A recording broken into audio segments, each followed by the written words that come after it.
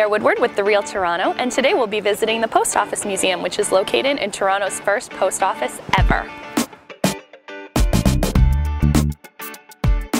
Toronto's first post office is located at 260 Adelaide Street East, across from George Brown College.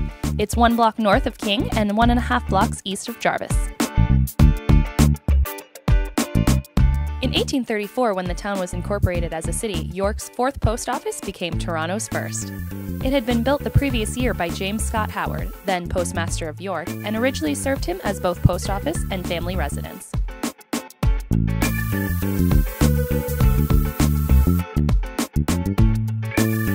Today, Toronto's first post office operates many roles. It thrives as a full-service post office, authorized by Canada Post, serving a vibrant and multicultural community.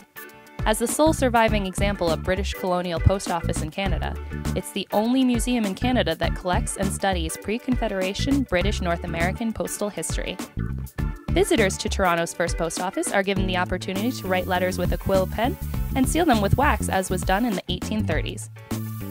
Writing with quill is a lot harder than I thought. Where's my laptop?